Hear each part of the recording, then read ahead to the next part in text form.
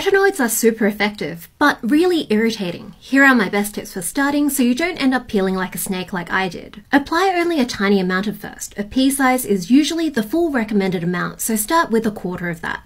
Dilute it with another product so it spreads out nicely. You can also dot it around your face before you spread it out so you don't run out halfway through.